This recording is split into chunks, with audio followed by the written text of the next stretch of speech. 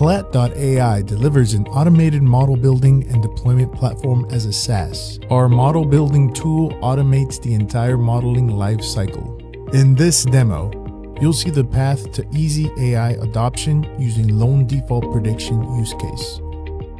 First, you need to define the name of your current project in vertical section.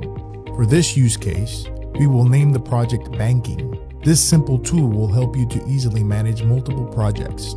The next important step is to go to Campaign section and define all the features you are going to use in your model. You can add the features manually or upload a file prepared in advance. Basically, in a campaign we store the name and type of feature and its data type.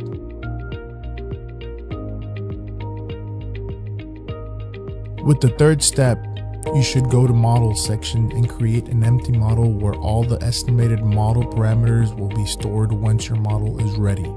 Here you can also turn the predicted probabilities into scores by choosing the desired scoring scale. After all these steps, you can go to Model Builder under Integrated Services section. Here, after uploading your data, you can start with data processing. You can drop features you don't need, do mathematical transformations, drop or replace missing values, and visualize feature distributions using histograms. You can also use data analysis section to make more graphical representations like scatter plots and box plots. And finally, you can start the model building procedure.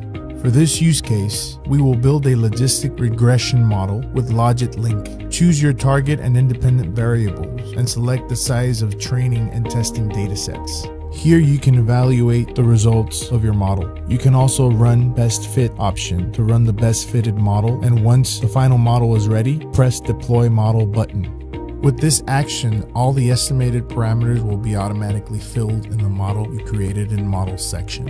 In order to integrate this model with your current system and use it for making real-time predictions, you just need to take the API link from Activation section inside your model.